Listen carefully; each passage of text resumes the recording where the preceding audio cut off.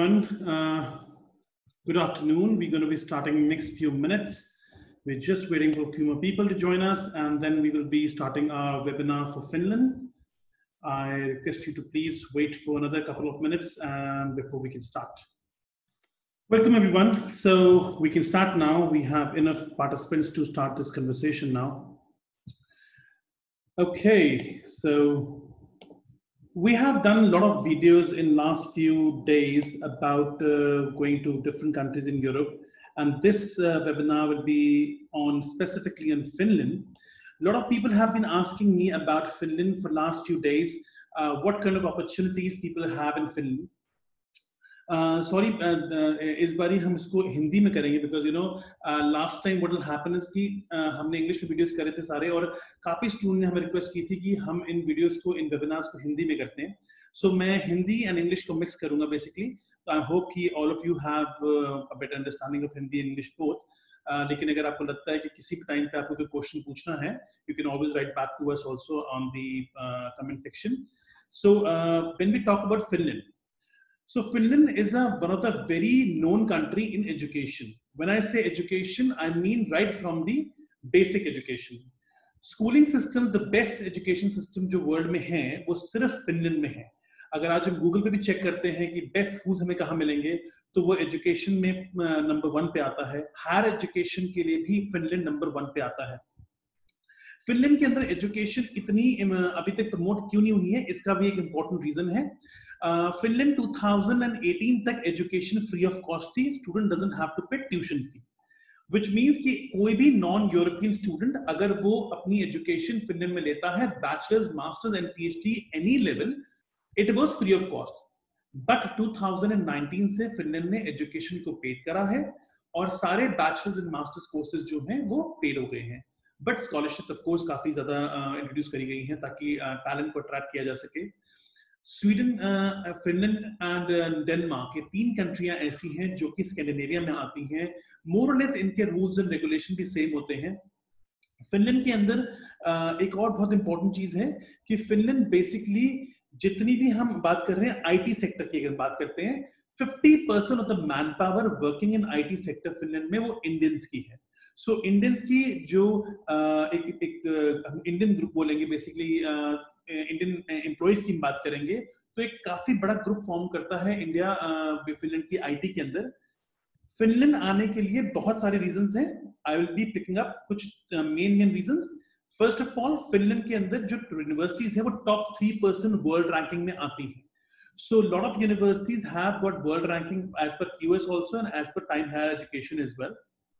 Finland के और जो बेटर बेनिफिट्स हैं, मोस्टली स्टूडेंट जब बाहर पढ़ने जाते हैं उनका एक अपॉर्चुनिटी ग्रैब करने का सबसे इंपॉर्टेंट रीजन ये होता है कि अगर मैंने एजुकेशन ले ली है तो पोस्ट एजुकेशन बेसिकली मेरे को क्या स्टे बैक ऑप्शंस होंगे. सो उसमें फिनलैंड 1 ईयर दे रहा है स्टे बैक ऑप्शन. अगर आप बैचलर्स पढ़ते हैं, मास्टर्स पढ़ते हैं या पीएचडी करते हैं, किसी भी प्रोग्राम के अंदर you have 1 year stay back option available. यानी कि आपने जब अपना मेन कोर्स खत्म कर लिया है, उसके बाद गवर्नमेंट आपको 1 साल के लिए स्टे बैक करने के लिए जॉब सीकर वीजा जिसको हम बोलते हैं वो अलाउ करती है. When we come on to basically 1 year job seeker visa, लेकिन इसके अंदर जो चीजें कवर होती है ये है कि सिर्फ आप फिनलैंड में नहीं, फिनलैंड के बाहर भी जाके अपनी जॉब सर्च कर सकते हैं. बिकॉज जो जॉब सीकर वीजा होगा उसकी जो नेचर, जो वीजा टाइप होगा, रेजिडेंट परमिट होगा, वो सेम होगा as compare to the your main course. So basically what will happen is कि अगर आप जॉब ढूंढने जा रहे हो, आपको नॉर्वे अप्लाई करना है, आपको डेनमार्क अप्लाई करना है, आपको स्वीडन में अप्लाई करना है, आप कहीं भी जॉब अप्लाई कर सकते हो. ड्यूरिंग द स्टडीज अप्लाई कर सकते हो, ड्यूरिंग दी अपने जॉब सीकर के टाइम पे भी अप्लाई कर सकते हो. नेक्स्ट चलते हैं. बेसिकली लो ट्यूशन फी. फिनलैंड की जो ट्यूशन फी है वो बाकी यूनिवर्सिटीज के कंपैरिजन में, बाकी कंट्रीज के कंपैरिजन में कंपैरेटिवली लो है. हम बात कर रहे हैं बैचलर डिग्री प्रोग्राम 5 लाख से लेके 8 लाख रुपीस के बीच में per year tuition fee. 3.5 years का प्रोग्राम होता है. मास्टर्स प्रोग्राम की हम बात करेंगे अप्रोक्सीमेटली 8 लाख रुपीस से 10 लाख रुपीस के बीच में. मास्टर्स डिग्री प्रोग्राम जो होंगे वो 1 साल के भी अवेलेबल है और 2 साल के भी अवेलेबल है. नेक्स्ट थिंग चलते हैं पार्ट टाइम वर्क राइट्स में. Because lot of students who go from India, वो पार्ट टाइम जॉब अपॉर्चुनिटीज वाली कंट्री को ज्यादा प्रेफर करते हैं। सो फिनलैंड यूरोपियन यूनियन का एक ऐसा कंट्री है जो बेसिकली आपको अलाउ करता है to work in your during your education. You can work 25 hours per week during your studies, लेकिन अगर आपकी हॉलीडेज हैं तो उसमें आप बेसिकली फुल टाइम काम कर सकते हो। अगर आपका कोई थीसिस आवर टाइमिंग है या आपका कोई वर्क एजुकेशन रिलेटेड वर्क है तो उसमें फुल टाइम भी अलाउड होता है। ये स्पेसिफिकली जो मैं फुल टाइम की बात कर रहा हूँ ये तब होता है अगर वो आपके कोर्स से रिलेटेड होगा, उसमें आपको ये अलाउ करा जाता है। Then we go back to the next thing which will be English requirements। basically क्या है English requirements? वीजा के लिए नहीं है। So a lot of countries in Canada, Australia, New Zealand who have the English requirements, basically आपको बिना IELTS के आप वीजा नहीं अप्लाई कर सकते। फिनलैंड के अंदर इमिग्रेशन की तरफ से किसी भी तरह की कोई भी रिक्वायरमेंट नहीं है। अगर आप बेसिकली वीजा अप्लाई करेंगे, एक्चुअली फिनलैंड में जो हम वीजा अप्लाई करते हैं जिसको स्टूडेंट वीजा कहते हैं, बट टेक्निकली वो स्टूडेंट रेजिडेंट परमिट होता है and it's allow students to travel to Finland and also to the other countries. Sweden and Finland दो ऐसी कंट्रीज हैं पूरे यूरोप की जो आपको इंडिया में ही बेसिकली रेजिडेंट परमिट कार्ड दे देंगी। सो रेजिडेंट परमिट कार्ड की थोड़ा सा डिस्कस कर लेते हैं। रेजिडेंट परमिट कार्ड का मतलब क्या हुआ? ये पिंक कलर का कार्ड होता है बेसिकली। अगर आपसे गूगल भी करोगे रेजिडेंट परमिट कार्ड तो you can see very easily. Now basically what happen, normal countries में, शेंगन कंट्रीज में ये कार्ड आपको मिलता है लैंड करने के अप्रोक्सीमेटली 1 मंथ टू 90 डेज के अंदर। बट फिनलैंड एंड स्वीडन के अंदर ये कार्ड आपको इंडिया से मिलके जाएगा। बेसिकली आपका कार्ड इमिग्रेशन प्रिंट करके एम्बेसी में भेज देती है, एम्बेसी उस कार्ड को आपको बाय हैंड या बाय कोरियर डिलीवर करती है। सो बेसिकली इंग्लिश की जो बात कर रहे थे उसमें हम क्लियर हो गए बेसिकली कि यहाँ पे हमें वीजा के लिए कोई भी इंग्लिश टेस्ट नहीं चाहिए होगा। जॉब अपॉर्चुनिटीज की हम बात करते हैं। जॉब अपॉर्चुनिटीज के पॉइंट ऑफ व्यू से अगर मैं बात करता हूं तो बेसिकली फिनलैंड के अंदर जो स्टैटिस्टिक्स आए हैं, बेसिकली अभी रीसेंट स्टैटिस्टिक्स जो आए हैं वो ये कहते हैं कि फिनलैंड के अंदर जॉब अपॉर्चुनिटीज बहुत सारी अवेलेबल हैं। इनफैक्ट जो अभी जो लेटेस्ट आया स्टैटिस्टिक्स उसमें 90,000 job will be available by 2023 in IT technology field. So basically अगर स्टूडेंट्स बैचलर करने जा रहे हैं और अगर आपके पास इंजीनियरिंग पीसीएम है तो मैं हाईली रिकमेंड करूंगा कि आप आईटी का प्रोग्राम पढ़ो या कोई इंजीनियरिंग का प्रोग्राम पढ़ो। अगर आपके पास बैचलर बीटेक कर रखी है तो आप मास्टर्स ले सकते हो वहां पे। तो ये जो ऑप्शंस रहेंगे ये फिनलैंड में हमेशा सेफ जोन में आएंगी। तो फिनलैंड के अंदर जितनी फिनटेक कंपनीज हैं वो बड़ी स्ट्रांगली रिक्रूट कर रही हैं, but there is a very huge gap in the man power. The reason, there are very small population. The small population of Finland doesn't allow to have more talent in the country. This is why you'll see there's a huge demand in the workforce. In fact, एक article आया था 2019 दिसंबर में जो कि Finland के minister of external affair ने दिया है कि जो टोटल टाइम पीरियड था आईटी वर्कर्स को रिक्रूट करने का इंडिया से वो था 2 महीने का।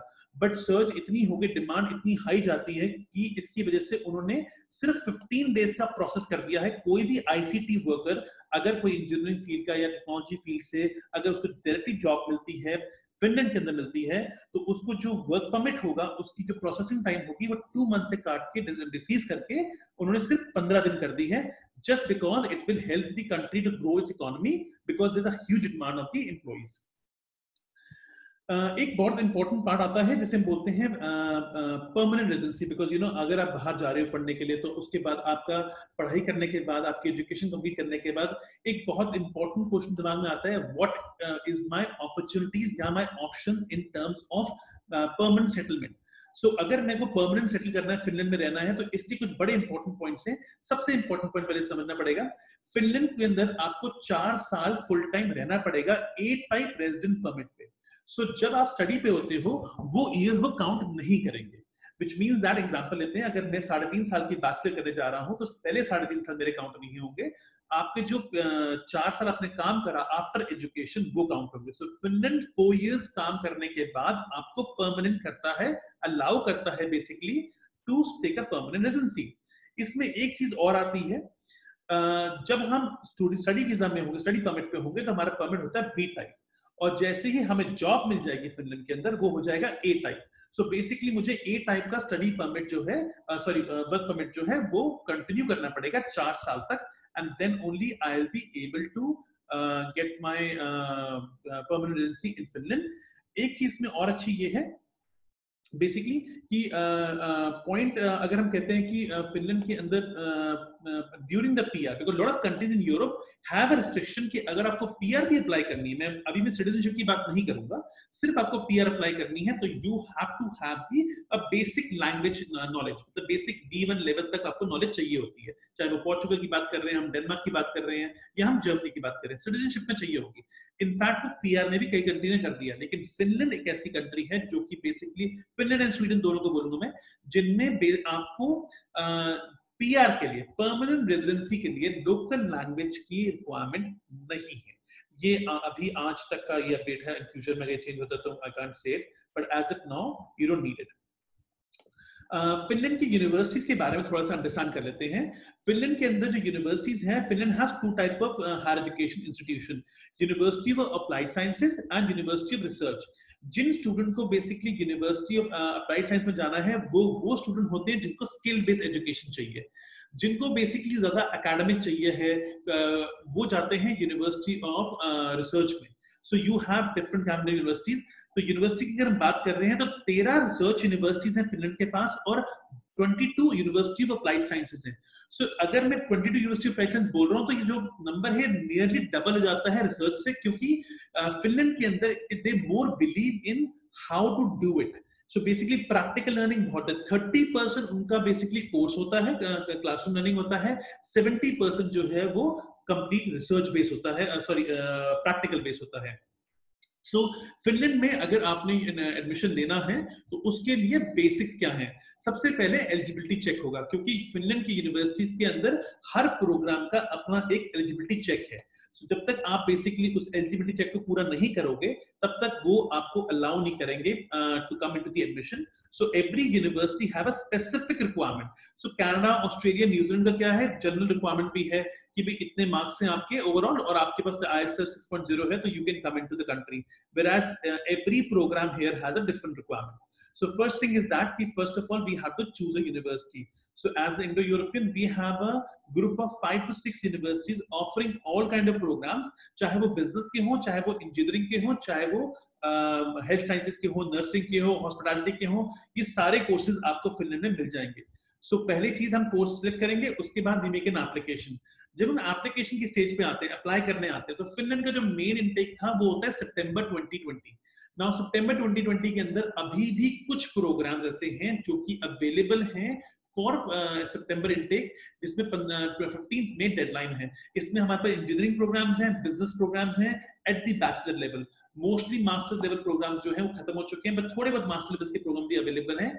नॉर्मली फिनलैंड के अंदर जनवरी इनटेक होता नहीं है, लेकिन from 2021 because of the COVID lockdown कह लो आप, because of the paid education के first 2 year complete हो रहे हैं फिनलैंड के, चांद्री इनटेक के अंदर भी काफी प्रोग्राम इस बारी स्टार्ट होंगे, लेकिन अभी उन प्रोग्राम की लिस्ट आउट नहीं हुई है। कुछ प्रोग्राम हमें पता है कौन से जो स्टार्ट होंगे, लेकिन there is a amount of programme, MBA हो गया, मास्टर बिजनेस हो गया, मास्टर IT हो गया, दीज आर द प्रोग्राम जो कि पक्का स्टार्ट होंगे। सो अगर आप अभी भी अप्लाई करते हो, what will you expect the next step? The next step will be apply, अगर हम अभी कर रहे हैं 15 मई से पहले, सो रिजल्ट के लिए हमें एक स्काइप इंटरव्यू देना पड़ेगा, हमें एक ऑनलाइन टेस्ट देना पड़ेगा। So basically IELTS is not mandatory in Finland in many universities. कुछ यूनिवर्सिटीज बेसिकली मैंडेटरी रख रही हैं कि उनको IELTS चाहिए, वो कुछ ने IELTS गिव अप करके उन्होंने स्काइप इंटरव्यू कर दिया है, प्लस उन्होंने अपना ऑनलाइन टेस्ट भी लेके आ गए हैं। सो उससे बेसिकली क्या बेनिफिट होगा कि स्टूडेंट्स को वेट नहीं करना पड़ेगा, and then you get your result. So let's suppose से हमने एलिजिबिलिटी चेक करा, हमने अप्लाई करा, हमारा ऑनलाइन टेस्ट पास हो गया, हमारा स्काइप इंटरव्यू पास हो गया, we are now got a admission letter. After getting the admission letter, you have to pay the tuition fee in advance to Finland. Most of the university ask for 1 year tuition fee, but as of now there are some university which है saying कि हम installment में भी tuition fee ले लेंगे। So basically 2 से 3 installment universities ने कर दी है because of the COVID-19 situation। Otherwise a normal day में फिनलैंड कभी भी ट्यूशन फी सेमेस्टर में नहीं पे, यूनिवर्सिटी अलाउ नहीं करती है। इसके बाद हमने ट्यूशन फी पे कर दी, ट्यूशन फी पे करने के बाद अब आते हैं हम वीजा के स्टेज पे। फिनलैंड के अंदर बेसिकली हम ऑनलाइन एप्लीकेशन क्रिएट करके इमिग्रेशन के पोर्टल पे उसको अप्लाई करते हैं। अप्लाई करने के लिए हमारा जो वीजा की रिक्वायरमेंट है वो बहुत सिंपल है। फिनलैंड के अंदर आपको 6 lakh rupees, 6 lakh Indian rupees show करने होते हैं कि ये 6 लाख रुपीज आपके पर्सनल अकाउंट में होने जरूरी है, मैंडेटरी है। चाहे ये पैसा ओल्ड हो या ये न्यू हो, इसके ऊपर एक बहुत लंबी डिस्कशन होनी जरूरी है, क्योंकि फिनलैंड के अंदर अगर वीजा रिफ्यूज होता है किसी का एडमिशन के बाद, तो 99% उसका एक ही रीजन देखा गया है, और वो होता है फंड्स का right, eligible funds. So when I से इलिजिबल फंड्स, इसका मतलब ये होगा कि जिस तरह से फिनलैंड इमिग्रेशन आपके फंड्स को देखना चाहता था, उसको उस तरह की के फंड नहीं दिखाई दिए। सो इसलिए इसके ऊपर में ये बहुत डीप कन्वर्सेशन होगी। What we do is that in just next coming 2 days मैं एक पूरा वीडियो बनाऊंगा फिनलैंड के वीजा के ऊपर, और मैं इसको अपने यूट्यूब पे और फेसबुक पे पोस्ट करूंगा, आप वहां से देख सकते हैं, क्योंकि it approximately 30 minutes only on the visa. So let's suppose से मोटा मोटा हम पिक करते हैं, मेन चीज पिक करते हैं कि बेसिकली अगर मुझे फिनलैंड जाना है तो 6 लाख रुपीस आपको अपने अकाउंट में दिखाने पड़ेंगे, and that's how you can apply the visa.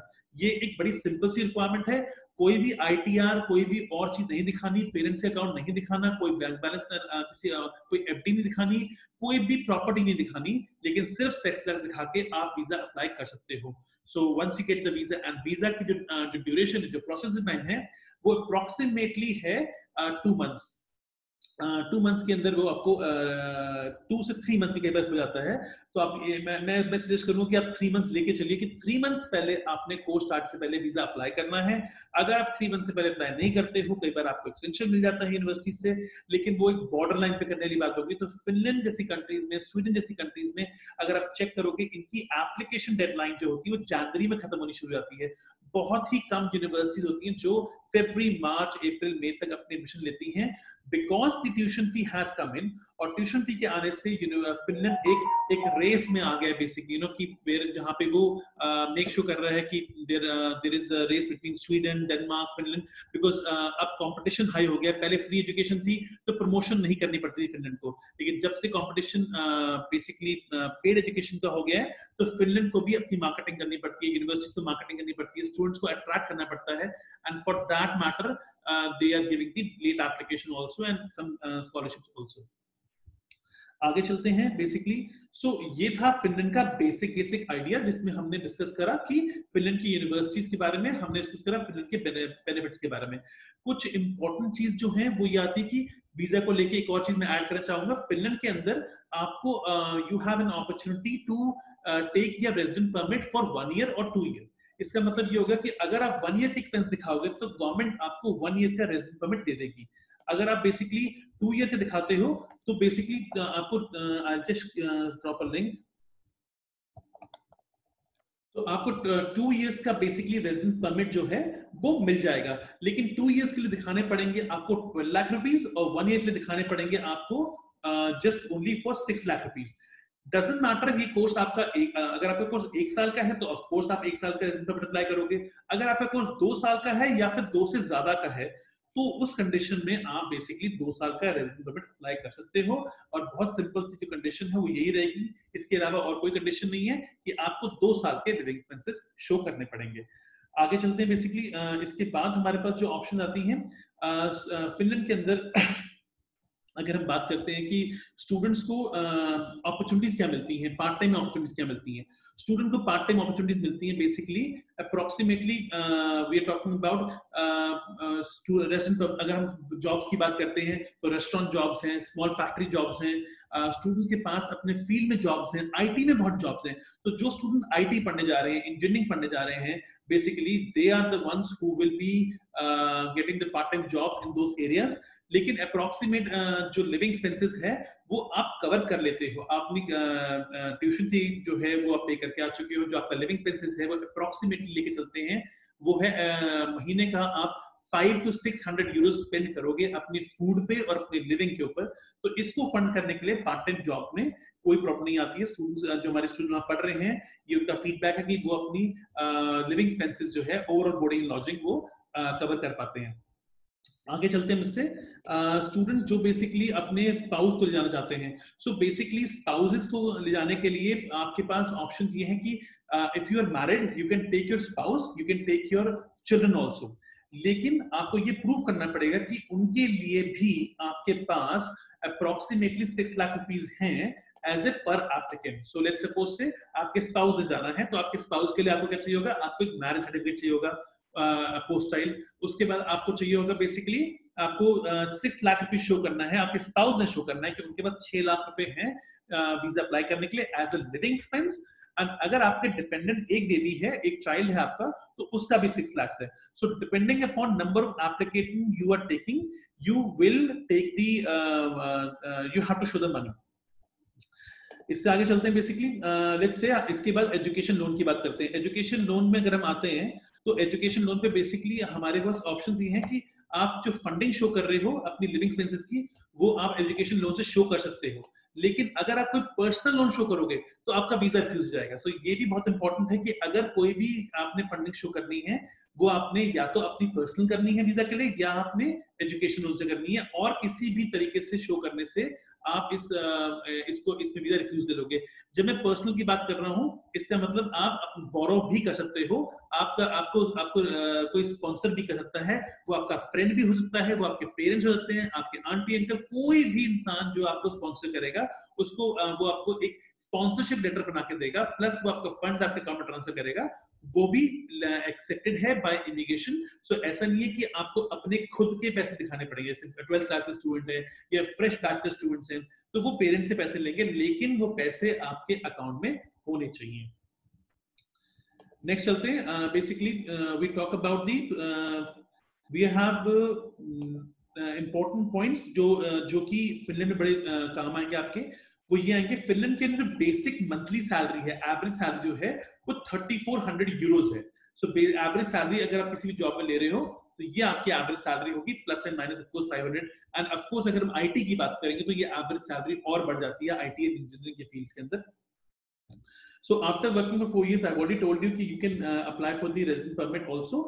And अगर हम बात करते हैं स्टूडेंट्स की post visa, so in case अगर आपने बैचलर्स खत्म कर ली है और आप अपनी मास्टर्स में एंटर करते हो तो you can skip your visa, job seeker visa. लेकिन अगर आप चाहते हो कि आपने बैचलर्स कर ली है, उसके बाद आपको 1 साल का गैप चाहिए टू अर्न सम मनी, तो वो 1 साल का जॉब सीकर वीजा लेके you can jump into the master after 1 year after having some experience. So every time you take a program, आपको allowed होगा basically एक साल का ब्रेक लेना, 1 साल का so बैचलर में भी अलाउ होगा और मास्टर में भी अलाउ होगा। So कोई स्टूडेंट जो बैचलर में जा रहे हैं वो 2 बार इसको ले सकते हैं, एक बार आफ्टर बैचलर जॉब सीकर ले लेंगे, एक बार आफ्टर मास्टर ले लेंगे। फिनलैंड एक ऐसी कंट्री है जहां पे इंग्लिश की प्रॉब्लम बिल्कुल भी नहीं है, everybody speak English. In fact Finland, this is the reason why कि Finland doesn't ask for the English finish as a language in the PR option. आज हम बात करते हैं, अगर हम बेसिकली पेरेंट्स की, अगर हम स्पाउस की बात कर रहे हैं, अगर हम बच्चों की बात कर रहे हैं, या हम स्टूडेंट की बात कर रहे हैं, we have to clear one thing from very beginning कि फिनलैंड के अंदर आपकी जो इंश्योरेंस है वो कवर्ड नहीं है, जो कि हम स्वीडन में और डेनमार्क में देखते हैं हमेशा कि वो हमेशा कवर्ड होती है। मेरे 5 वीडियोस में भी आपने देखा होगा कि मैंने हमेशा डिस्कस करा है कि आपकी जो इंश्योरेंस है वो पूरी गवर्नमेंट कवर करती है, आपका मेडिकल पूरा कवर होता है। तो बेसिकली फिनलैंड में कैसे होगा, फिनलैंड के अंदर जो मेडिकल कवर है ये इंपॉर्टेंट है। कोई कुछ स्पेसिफिक कंपनियों को शॉर्टलिस्ट किया गया है इमिग्रेशन की वेबसाइट पे कि अगर हमने कोई भी इंश्योरेंस लेनी है तो वहीं से लेनी है, ताकि उनकी जो इंश्योरेंस है वो फिनलैंड के हिसाब से बनाई गई है, फिनलैंड के फॉरेनर्स के एंट्री के हिसाब से बनाई गई है, और वो सारे के सारे नाम इमिग्रेशन की वेबसाइट पे हैं। एंड वहां से एक चीज बड़ी क्लियर होती है कि आपका जो हेल्थ सिस्टम है वो गवर्नमेंट स्पॉन्सर्ड नहीं होगा, it will be a self sponsored. But हम बात कर रहे हैं approximately 300 to 500 euros a year spending on your insurance also, because insurance आपको हमेशा रखनी है, चाहे वो 1 साल का प्रोग्राम हो, चाहे वो 2 साल का प्रोग्राम हो, because without insurance you can face some legal actions also. And let's say so in overall, if I can say, I have somebody in my immediate family also who is a Finnish citizen, and I have been to Finland many times. मैं काफी Finland visit करता रहता हूँ, काफी university पे जाता हूँ काफी, और जो मैंने ये देखा है कि फिनलैंड में जो एक प्रैक्टिकल अगर हम जाते हैं तो हम सारी इन्फॉर्मेशन गूगल से ले लेंगे, आप मुझसे पूछ लोगे, there lot of different sources for you. लेकिन रियलिटी में अगर हम बात करते हैं तो फिनलैंड एक ऐसी ऑप्शन है जो बड़ी सेफ है, साउंड है। अगर आप इन्वेस्टमेंट कर रहे हो 5 से 8 लाख की बैचलर प्रोग्राम में या मास्टर्स में कर रहे हो, you will have a good return on investment, you will have a quality life. The life index की हम बात हैं, हैप्पीनेस की इंडेक्स की बात करते हैं, तो Finland is coming on the top all the time. हम सिक्योरिटी की बात करते हैं, they're very secure location for people who want to send their girl child. I can guarantee you that कि वहाँ पे अगर आप ऑनलाइन सर्च भी करते हो तो you'll find it is one of the very safest nations in the world. उसके बाद हम बात करते हैं कि फिनलैंड इंडिया से कनेक्टेड कितना है। दिल्ली से फिनलैंड के लिए, हेलसिंकी के लिए जो कि कैपिटल है, एक फ्लाइट डायरेक्ट फ्लाइट है दिल्ली से एवरी डे। सो अगर मैं नॉर्मल बात करता हूँ, नॉर्मल डे की बात करता हूँ, बिफोर लॉकडाउन की बात करता हूँ, तो एवरी डे की फ्लाइट है। इसका मतलब जो ट्रैफिक है between Indian Finland, it's a quite heavy traffic. हमारी इंडिया की एम्बेसी है वहां पे, इनफैक्ट बहुत ह्यूज कम्युनिटी भी हमारी है। तो इसके इन चीजों से क्या पता चलता है हमारे को कि हमारे जो फिनलैंड के अंदर जो लिविंग कंडीशंस है बेसिकली वो बहुत ही अच्छी हैं। लेकिन अगर हम बात करते हैं, कई लोग सोचते हैं कि फिनलैंड में आधा दिन रात होती है, आधा साल रात होती है, आधा साल बेसिक डे होता है। ये बात कुछ हद तक सही है कुछ स्पेसिफिक जगहों में।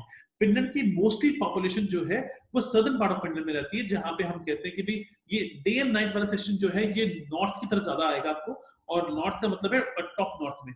सो आपको जो भी यूनिवर्सिटी लेनी है वो आप हेलसिंकी में ले लो, आप उसको बेसिकली बासा में ले लो। बहुत सारी यूनिवर्सिटी जो है वो हेलसिंकी से 1 से 2 घंटे की दूरी में ही है। सो बैचलर्स एंड मास्टर लेवल पे जितनी भी यूनिवर्सिटीज आपको प्रोग्राम देंगी, वो प्रोग्राम सारे ऑन कैंपसेस हैं। सब यूनिवर्सिटीज के पास अपनी खुद की डॉर्मेट्री भी है। तो जो स्टूडेंट हॉस्टल की हम बात कर रहे हैं, that cost you between 300 to 350 euro including water, heating, electricity. तो हम बात कर रहे हैं 25 अप्रोक्सीमेटली 25,000 रुपीज की per month. Let's now jump into the questions we have got from the participants now. So I can see from the top, I'll be just running the questions for everybody. We have Arun asking for a job. So basically, if you are a physiotherapist, Arun, or आपको job चाहिए, so getting a job directly into European countries is a bit difficult, because normally what I have seen is that a lot of employers, they always see that they want people, but normally they cannot hire people who they can't see personally, and don't have interaction with. So my strong suggestion would be to pick up a program at the master's level in a health sciences or physiotherapy, and start your career, and then you can definitely have a lot of opportunities, because Finland की ही नहीं पूरे Europe के अंदर demand जो है वो medical field में, physiotherapist और occupational therapist, nursing, they are huge in demand. So the next comes is the basically we have next question coming up from the student.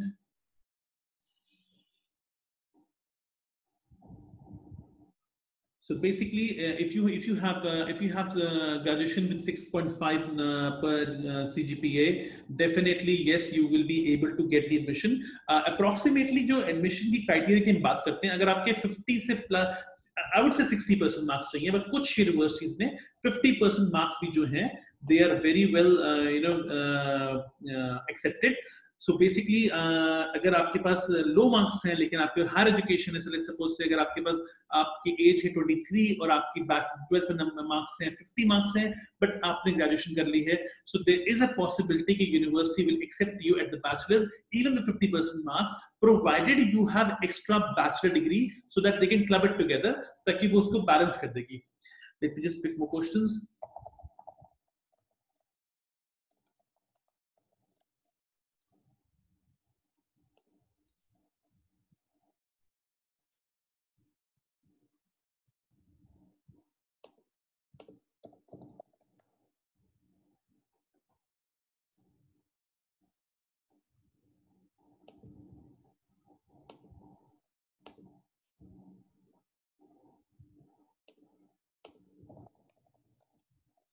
Okay, so basically then we have students asking us questions about,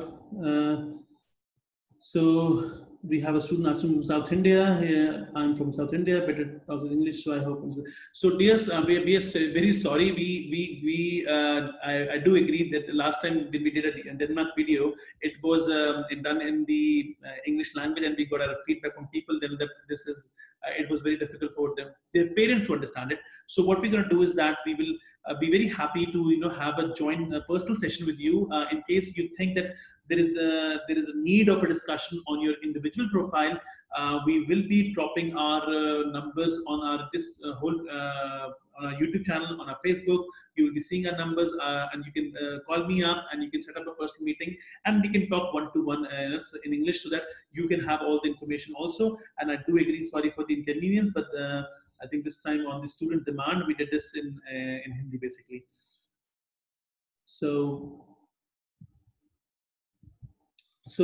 basically, Dr. Jordan is asking for coronavirus. So yes, Dr. Jordan, coronavirus has hit all the universities and all the, of course, education industry in Europe also. So the problem is that अगर आपको इस साल education देने जाना है Finland में, सो Finland universities क्या कर रही हैं, उन्होंने अपना फर्स्ट सेमेस्टर जो है वो ऑनलाइन स्टार्ट कर देना है. अगर मान लेते हैं due to corona virus admissions are going on perfectly fine, there is no delay in admissions, all the universities have stick to their deadlines. किसी भी यूनिवर्सिटी ने अपनी डेडलाइन को चेंज नहीं करा है because of the corona virus, but the universities are saying in case there is a problem और हम नहीं स्टार्ट कर पाते हैं अपने कोर्स को, तो हम उसको ऑनलाइन स्टार्ट कर देंगे फर्स्ट इनटेक में, लेकिन जैसे ही एम्बेसीज खुलेंगी. So as if now immigration of Finland is accepting the online application, we can launch the application, you can pay the tuition fee, but your application will be processed only when the immigration opens after the coronavirus. So everything is going as per plan. Just one thing we have to keep in mind, that in case the borders are still closed at the time of the entering the country, so let's suppose say agar aapko August mein enter karna tha, I believe June mein you should apply the visa. So let's say if you apply in June, and let's say in June government doesn't allow you to go and apply the visa, in that particular case you have to wait until the immigration opens, and once they open up you can of course apply. And but courses जो classes हैं वो surely 100% online जो है वो start हो जाएंगे. In fact I want to contribute one more thing कि Finland के अंदर जो एजुकेशन है, ऑनलाइन एजुकेशन की बात कर रहे हैं, रिमोट टीचिंग की बात कर रहे हैं, it's at a very different level. I shared one of the examples with you. So I went to this university, Hammack University of Applied Science. Now Hammack has this deadline for 15th of May. तो 15th of May तक आप engineering और business programme में apply कर सकते हो bachelor के लिए. So Hammack के पास जो टूल्स हैं that allow students to sit in their home and have a live conversation in a live classroom through a microphone. Now I know that live classroom हम सबको पता चलते हैं, live classroom में आप live पूछ सकते हैं questions, but then imagine a live classroom happening in the university. Students are studying and I'm sitting at my home, and then I can ask my question right in the speaker and professor can answer my question in the live class itself. So this kind of a technology is a cutting edge technology which we talk about, and that I saw in Hammack. जब मैं जनवरी में 2020 में गया था Hammack को visit करने के लिए, and there's a lot of opportunities. Sachin is asking, both 1 and 2 year master program have 1 year job seeking. Yes, Sachin, 1 and 2 year both will have the same opportunity. It has nothing to do with your number of years. But मैं यहाँ पे एक बात बता देता हूँ. 1 year का मतलब हो गया कि आप सिर्फ 60 ECTS पिकअप करेंगे अपने प्रोग्राम में. So, और 2 years का मतलब हो गया you will get 120 ECTS. ECTS means European Credit Transfer Points. Now let's suppose से अगर आपने PhD करनी है, do not go for 1 year ECTS, because I am counting that अगर आपकी 3 साल की bachelor's है और 2 साल की master's है, only then you'll be able to get into the PhD. Whereas 1 year program, but if you think that I don't want to go for a PhD for sure in my life, definitely 1 year or 2 year you can pick up anything. I will rather strongly recommend 1 year for people, because 1 year में आपकी cost में आती है approximately 8-9 lakh rupees की tuition fee आती है, living expenses में 6 लाख बता ही चुका हूँ, और इतना आप living expenses part time में रन कर लेते हो. Second year में जब आप you have your full job seeker visa also, you can earn this money definitely. So yeah, on coming on job is easier. Somebody is asking me PTE 59. Basically at the moment I am not counting PT 59. अगर PT 59 है and it's equal to 6, definitely yes. अगर आपके पास IELTS नहीं भी होगा तब भी आपको बेसिकली एक्सेप्ट कर सकते हैं वो, और आपको इंग्लिश टेस्ट जो है वो आप ऑनलाइन दे देंगे. स्काइप इंटरव्यू मैंडेटरी सबने कर दिया, because universities are very concern about the quality of the student and the motivation. So they can not check the motivation of a student on the English test और other test, but definitely with the Skype interview it's easier. So let's say मोहर is asking about funding. सो मोहर, funding को लेके मैं फिर से बता देता हूँ एक बारी कि आपको 6 लाख शो करने हैं. वो 6 लाख कैसे शो करने हैं ये भी चलिए आपने पूछा है तो मैं जरूर इसको डिस्कस कर लेता हूँ. वो 6 लाख को बेसिकली आपने शो करना है अपने अकाउंट में. वो पैसा जो है, वो फंडिंग जो है, वो कहीं से भी आ जाए उसमें कोई प्रॉब्लम नहीं है, लेकिन जिससे भी आ रही है उसके पास उसका लेजिटिमेट सोर्स होगा. इस चीज को बहुत ये टेक्निकल पॉइंट है, क्योंकि मैं आपको इसलिए बताऊंगा, मैं इसको थोड़ा सा इसलिए अवॉइड कर रहा हूँ क्योंकि मैं इस पे पूरे 30 मिनट का वीडियो बनाऊंगा और मैं YouTube पे जरूर डालूंगा. आप तो हमारे YouTube चैनल को सब्सक्राइब कर लीजिए, बिकॉज वहां पर रोज मैं इस टाइप की वीडियोस डाल रहा हूँ. क्योंकि उसमें क्या होगा आप देखेंगे कि मैं जब टेक्निकल पॉइंट्स दूंगा, जो 90% वीजा रिफ्यूज हुए हैं फिनलैंड इमिग्रेशन के, टचवुड हमारे रिजल्ट बहुत अच्छा रहा है. हमारा एक ही स्टूडेंट था जिसका वीजा रिफ्यूज हुआ था पिछले 2 साल में, और वो भी हमने उसकी बहुत R&D करी. तो उस R&D में पता चला बेसिकली कि प्रॉब्लम कहाँ आ रही है, मार्केट के अंदर क्यों वीजा रिफ्यूज हो रहे हैं. क्योंकि बच्चों को ये नहीं बताया जा रहा, स्टूडेंट्स को ये नहीं बताया जा रहा कि एग्जैक्टली उनको दिखाना क्या है. So the immigration will check your funding on a very specific particular pattern. अगर वो पैटर्न हमें फॉलो नहीं मिला, you will not be able to get the resident permit. So we have next question. We have what are the chances of permanent residency and citizenship in Sweden? So Sar is asking basically, Sar, you definitely can have a permanent residency in Sweden. आप जैसे ही अपनी education खत्म करेंगे आपको work visa पे आएंगे. Work visa में आपको बेसिकली 4 साल जो है वहाँ काम करना पड़ेगा. क्योंकि जब आप मैंने भी पीछे बताया था आपको कि आपका स्टडी के टाइम में B टाइप का रेजिडेंट परमिट होता है, और आपका जो बेसिकली इसे वर्किंग में आते हैं तो A टाइप में होता है. तो जो A टाइप वाला है उसको हमने 4 साल रखना है. अगर हम उसको रख लेंगे तो it will be done. So now we are talking about another question coming is, being a small country, population of 55 lakhs, does the country have opportunities available for international students? So basically when we say that कि अगर हमारी 55 lakhs की population है, 5.5 million की population है, so it has a lot of opportunities. Reason? Because उनकी population जो है वो एजिंग पॉपुलेशन है. यूरोप के अंदर, मैं आज फिनलैंड की बात नहीं करता हूँ, in last 17 years of my career I have been working and travelling and across the European union a lot. और जो मेजर चीज मैं देख रहा हूँ ये है कि जो अब जो आज का सिनेरियो ये है कि जो की एजिंग पॉपुलेशन है वो बहुत ज्यादा हिट हो रही है, because they do not have, there birth rate is very low, they have ageing population. तो आप बेसिकली स्किल लेबर कहां से लेके आओगे? अगर आपको कंपनीज को, फिनटेक कंपनीज जो उनके इनोवेशंस हैं, they are marvellous. So where will you get the talent? You of course have to import a talent. So this is why I can say there's a huge opportunities, and this is why of course we will also publish the on our Facebook. इसी webinar के बाद मैं एक article publish करूंगा in the next few minutes. It will be about what Finland minister says on the Indian ICT workers, why they are cutting down the processing time, and I'm sure from that particular article all the audience will get to know कि कितनी demand है Indians की वहां पे ICT field में, because that's the reason why they are cutting down from 60 days to 15 days their visa processing time. Next comes is, does not knowing the local language will impact my part-time earnings? So local language basically अगर आपको नहीं आती है, definitely it will not affect your part-time earning, because part-time earning के अंदर, let's be very honest and very clear with you, अगर मैं भी कल जाके एजुकेशन लेता हूँ, स्टडी देता हूँ, तो मुझे भी लैंग्वेज नहीं आती है, तो I will go for a restaurant job, I will go for a factory job, I will go for any back job जो मुझे मेरी पार्ट टाइम अर्निंग दे देगी. उसमें मुझे लैंग्वेज नहीं चाहिए होगी. क्लीनिंग जॉब में लैंग्वेज नहीं चाहिए होती, रेस्टोरेंट बार में लैंग्वेज नहीं चाहिए होती, and this is a very simple source of income for any student. So let's be very clear. If you do not know the language, definitely you have no problem in finding the part-time job, because everybody there in Finland speak English, and 50 years से नीचे वाले तो बिल्कुल English बोलते हैं, कोई problem नहीं आती है. मैं 50 years इसलिए बोल रहा हूँ कि कुछ ओल्ड लोग होंगे जो किसी रिमोट एरिया में रहते होंगे, तो शायद उनको ना मिले, but otherwise we have. So Sarajit is asking, what are the chances of permanent residency and citizenship as compared to Sweden? Okay Sarajit, it's a very good question. Basically Finland and Sweden का अगर हम comparison करते हैं तो literally I can say कोई भी फर्क नहीं है. फिनलैंड भी 4 साल में PR देता है आपको काम करने के, स्वीडन भी 4 साल में देता है. फिनलैंड भी इंग्लिश स्पीकिंग लोकल लैंग्वेज नहीं मांग रहा, स्वीडन भी लोकल लैंग्वेज नहीं मांग रहा.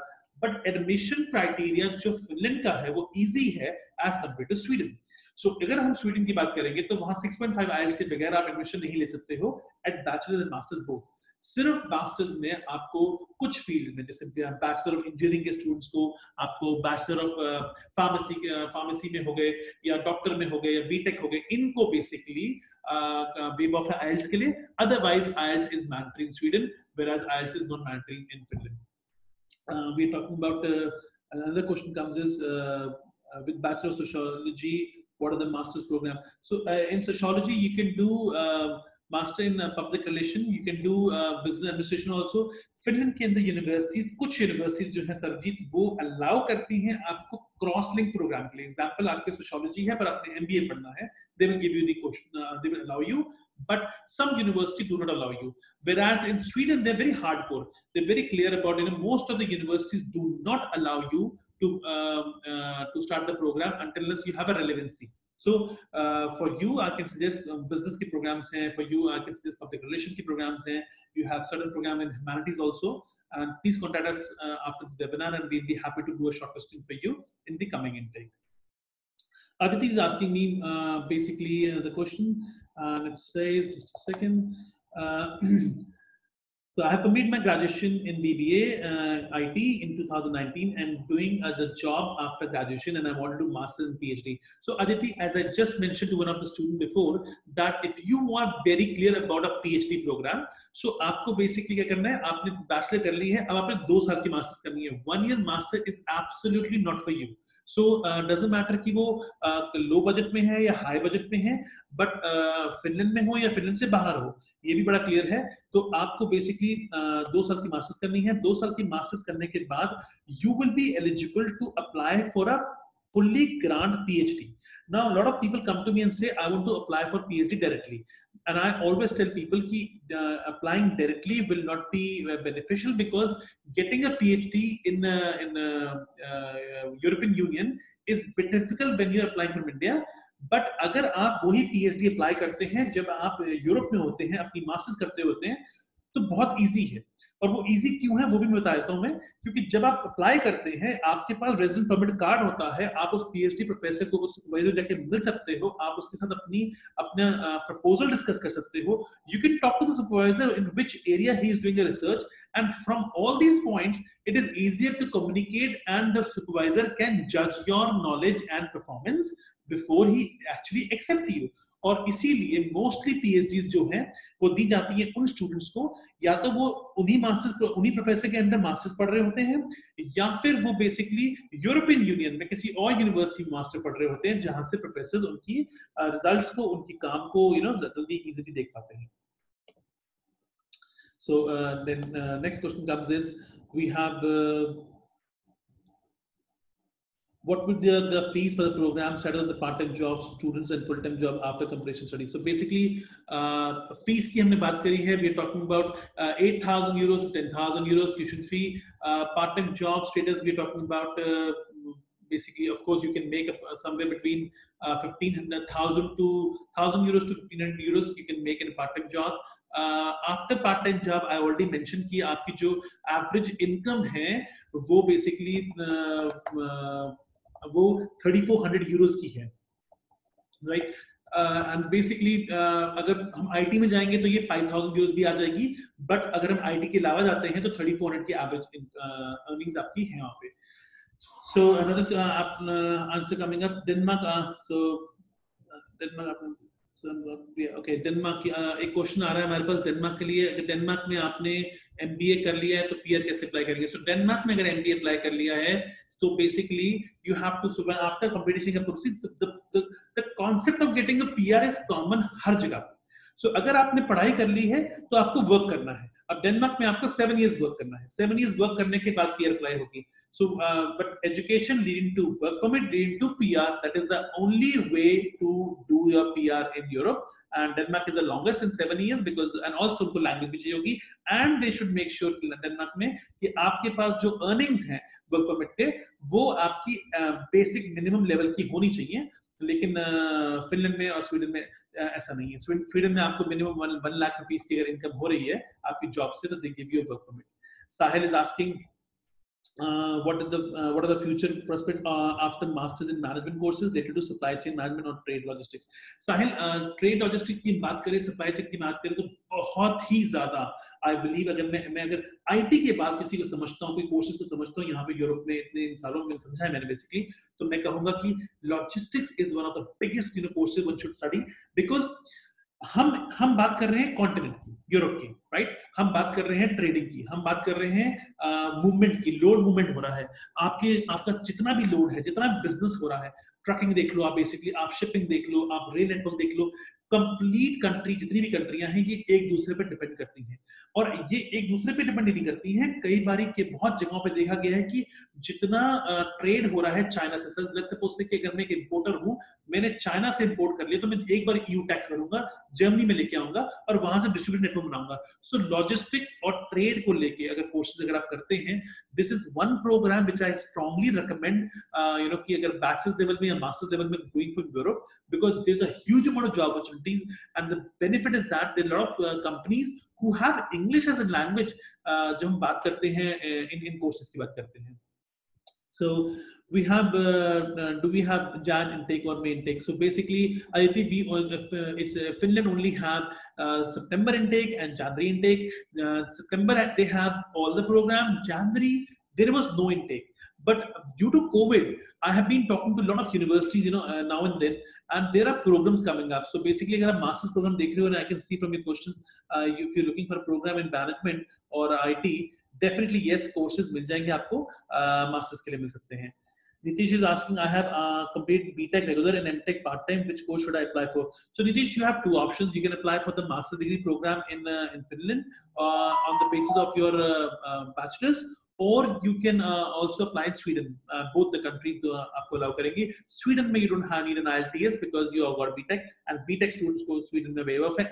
And just for your knowledge, अगर आप अभी अप्लाई करते हो, मैंने से अभी like really now within a day or two, you may be able to make an application for Sweden now also. There are a couple of programs, a couple of universities still accepting the applications. For the master's program in Finland, I would say it is too late. January intake he available होगा। Shreyas is saying how to proceed as a doctor with family to settle down in Finland. So Shreyas, as I just said कि अगर आपको basically जाना है Finland, and you should basically first of all pick up a program. अगर आपको directly work permit नहीं मिलता है, we don't deal in work permits, and as I already mentioned that work permits directly मिलने difficult होते हैं, and you should actually go basically via your education option, because education option क्या होता है, country को explore कर पाते हो। So in that case, the doctor should pick up a program, because as a doctor to work in European Union you have to pass a license test, which is going to be in local language. So local language का आना जरूरी है। इस type के cases के लिए I strongly recommend a personalized session. So students, you can also have a personalized session with me. You can call our call center number and you can book this session. Let's go to the next question. We are talking about Mahavir asking any age limit. So Mahavir, age limit के बारे में बहुत एक अच्छी एक discussion है। Age is Europe says lifelong learning. So अगर आपकी 25, 26, 27 की एज भी है तो आप फिनलैंड में अप्लाई कर सकते हैं, आपको वीजा में प्रॉब्लम नहीं आएगी, because they never refuse the visa on the basis of age. But कुछ यूनिवर्सिटीज स्कैंडिनेविया में, यूरोप में कैप लगाती हैं ताकि नॉन लेजिटिमेट एप्लीकेशन नहीं आ सके। बट फिनलैंड की अगर बात करते हैं तो अप्रोक्सीमेटली 25-27 इयर्स की एज तक आप आ सकते हैं। मास्टर्स के स्टूडेंट्स अप टू 40 भी आ जाएंगे, प्रॉब्लम नहीं है, 45 भी आएंगे तो कोई इशू नहीं है। In fact we get lot of visas for 40 to 45 years of age also. So Nitish is asking for fund to come for Sweden. Nitish, though this is a Finland webinar, but then okay, I'll answer your question. Nitish, approximately 8 lakh rupees आपको चाहिए है to get the visa for Sweden, and ये 8 lakh rupees आपके अपने personal account में होने चाहिए, and इसका source कोई दिखाने की जरूरत नहीं पड़ेगी, as long as you can show कि आपका 8 lakh rupees हैं, आप Sweden में अपना student resident permit apply कर सकते हैं। This is asking diploma in CD camp will give final degree exam in mechanical engineering. Is there a 1-year course semester? Okay, so basically if we talk about the question, I think you're talking about 1-year course that includes semester and internship that can secure a job Europe. So in case you have 3-year bachelor, अगर आपके 3 साल की bachelor degree है और आपको you want to go to Europe for 1 year, then you should go for top up degree programs. So top up degree programs जो हैं वो allow करते हैं आपको 1 year education and 1 year job पे. So immediately if you do not have good marks or if you have lower grades in your complete bachelor degree program, you can take up this top up degree program. पर ये top up degree program जो है ये as of now सिर्फ available हैं Denmark में और Netherlands में, और अप्रोक्सीमेटली 7 to 8 लाख रुपीस की ट्यूशन फी के अंदर आपको ये प्रोग्राम मिल जाते हैं. And this is the programme which you can actually use and you can go to the Europe on this as well. We have the next question coming is Aditi is asking how much fund to show in Finland including fees and living expenses for 1 year. Aditi, I've already answered this question in next few minutes. Once I जैसे मैं webinar close करूँगा, ये webinar basically YouTube पे and Facebook पे live होगा. आप please एक बार दोबारा देखिएगा, but still it's 6 lakh rupees you have to show for living expenses. So then we have Nitish is asking basically that Sweden immigration will provide visa for September 2020. Yes, Nitish, if you apply now, अगर आप अभी apply करते हैं, so basically admission is one thing, visa is another thing, of course. But if अगर borders खुल जाते हैं, तो डेफिनेटली यस, जैसे ही बॉर्डर खुलेंगे आप अपनी वीजा की application. So just for your knowledge कि हम स्वीडन के अंदर और फिनलैंड के अंदर इमिग्रेशन की वेबसाइट पे जाके आपकी पूरी एप्लीकेशन प्रोसेसिंग कर रहे हैं. हमारे सारे स्टूडेंट्स अप्लाई कर रहे हैं, लेकिन उनके बायोमेट्रिक्स तब होंगे, उनके इंटरव्यू स्वीडन में तब होंगे जब एम्बेसी खुलेगी और लॉकडाउन खुलेगा, and that's the only time it will happen. सो ये सब कुछ जो है ये अगस्त में भी हो सकता है, जुलाई में भी हो सकता है, जून में भी हो सकता है और सितंबर में भी होता है. जैसे ही एम्बेसी खुलेगी, सी इवेंचुअली खुली तो है ही, 1 महीने में खुले, 2 में खुले, 4 में खुले, जैसे ही खुलेगी आप अपना वीजा प्रोसेस कराएंगे और प्रोसेस करा के आप basically you'll take off once the visa is given to you, you move on to the country. So then we have again asking how much funds for which visa for the children. So अगर आप Finland में जा रहे हैं, अगर आपको Finland में spouse को लेके जाना है तो भी आपको 6 लाख दिखाना पड़ेगा. आपको एप्लीकेंट के डिपेंडेंट बच्चों को लेके जाना है, डिपेंडेंट चिल्ड्रन को लेके जाना है, तो भी आपको बेसिकली दिखाना पड़ेगा 6 लाख फॉर श्योर. एंड अगर मान लेते हैं आप स्वीडन जा रहे हैं तो भी ये 8 लाख रुपीस आपको दिखाने पड़ेंगे individually. I strongly recommend people who want to take their kids and their wife, and spouse, that you should never apply together.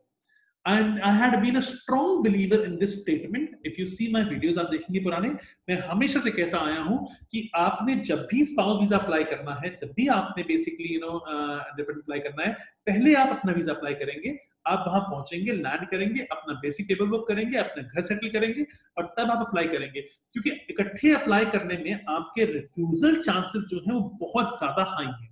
And I have, और ऐसा नहीं है कि मैं बस इसका मैं कह रहा हूँ, ये हमारे खुद के ही स्टैटिस्टिक्स भी हैं.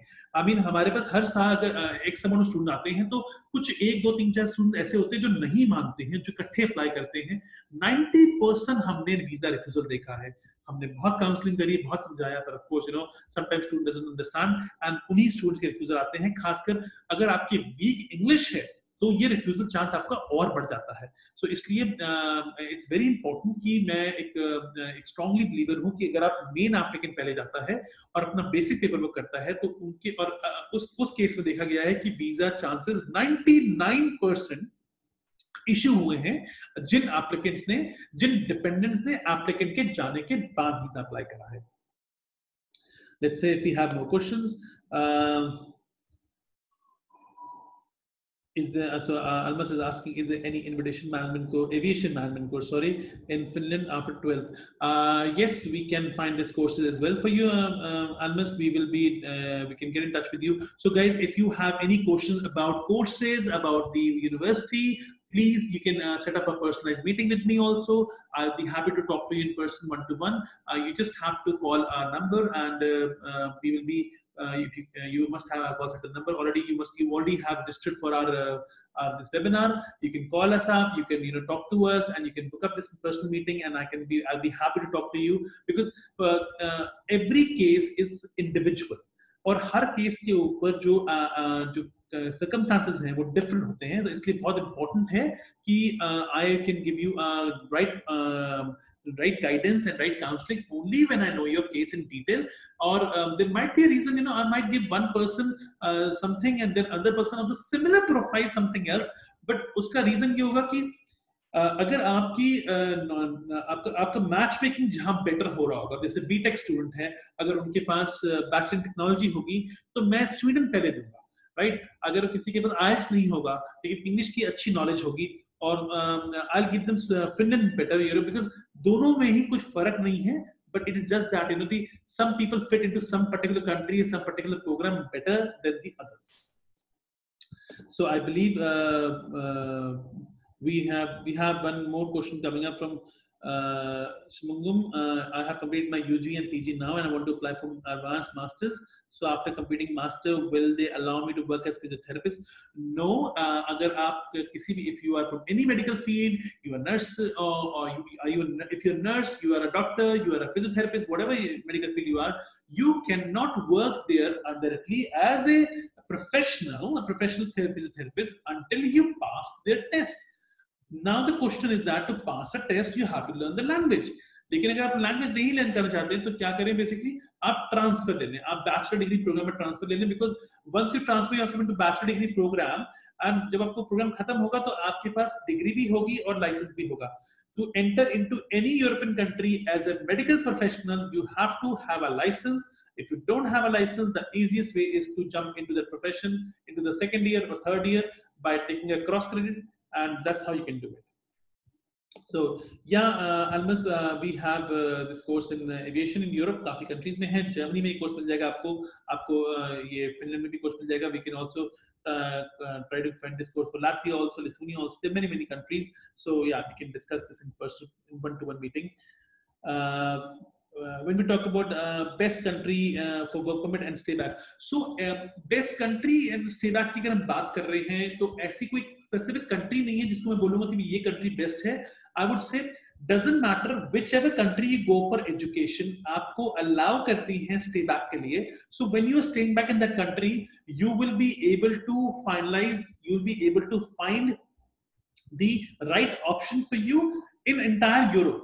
So अगर मैं डेनमार्क जा रहा हूँ पढ़ने के लिए और मुझे बेसिकली डेनमार्क में एजुकेशन मिल गई है, इसका मतलब ये नहीं है कि मैं लाटविया जाके या पोलैंड जाके या फ्रांस जाके अपनी जॉब नहीं ढूंढ सकता हूँ. मैं कहीं भी ढूंढ सकता हूँ. तो people have this myth, they don't have this clarification कि there is a lot of opportunities in European Union.